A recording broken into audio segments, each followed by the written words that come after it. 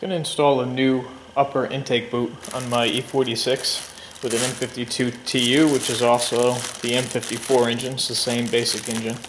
The part number for this upper boot is 1354209, and I'm replacing it because of a crack in the tube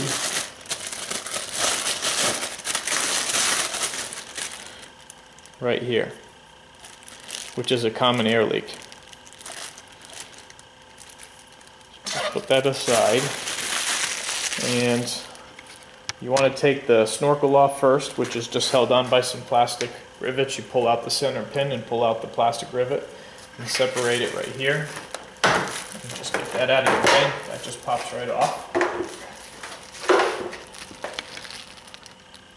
I have the bolts removed right here, and I also have my clamps already loose. So I've already done some work on this. I just left it loose. So I knew I was going to make some more videos on this. Disconnect my mass airflow sensor. I can leave my mass airflow sensor completely installed. And take out the airbox as a complete unit. This connection can be sometimes difficult to remove, but if you take a screwdriver with some white lithium on it and you just slide it into the boot and work your way around it. I've already done that before when I was playing around with this vehicle, so it's already got some grease on it. It just helps to work this plastic piece free. You don't want to break that part there. And these clamps are 8mm, and it's better to use a wobble tool like this. This is a Has-It tool.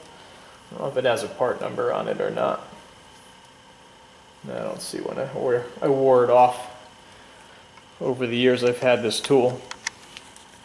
And basically you can get a wobble extension that you can put a 1/4-inch socket on. This one's all one piece, so I don't have to worry about the ends falling off, and it fits perfectly onto these clamps.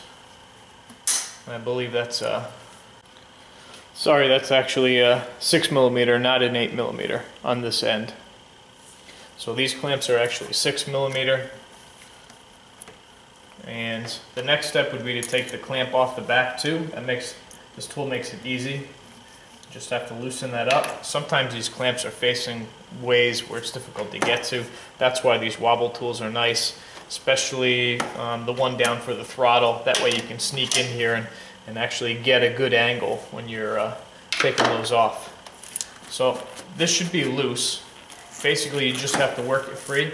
There's a plastic retaining ring between this boot and the next throttle boot, which goes down to the throttle itself.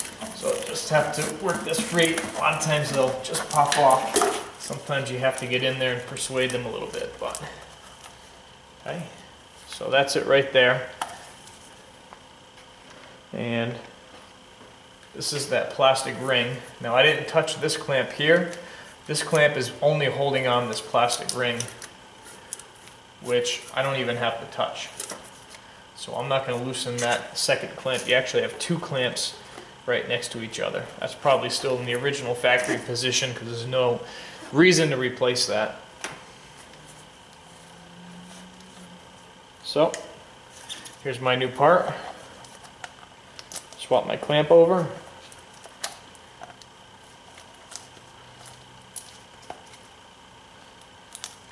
Amazing the difference in suppleness between this one here, which is probably original, and the new one. Make sure your clamps are facing in a direction that you have easy access to go ahead and tighten those up. You can put a little bit of white lithium on this if you want to.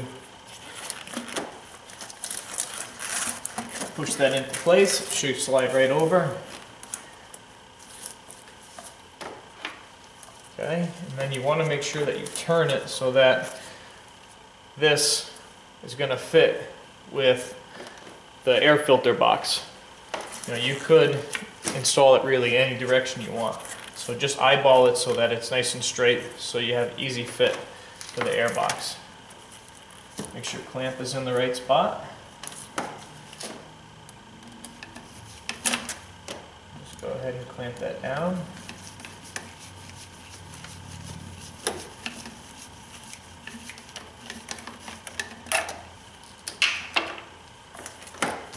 install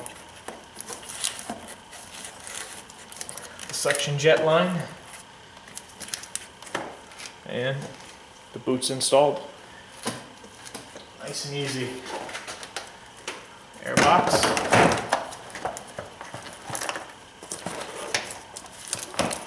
Yep, that's a good fit. You can always loosen that and move it if it doesn't seem like it wants to sit right. Don't forget to plug in your mass airflow sensor. You'll set a check engine light if you leave that off.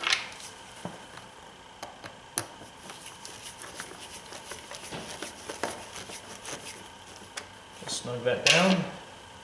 Basically done. It's a nice, quick, easy, simple install.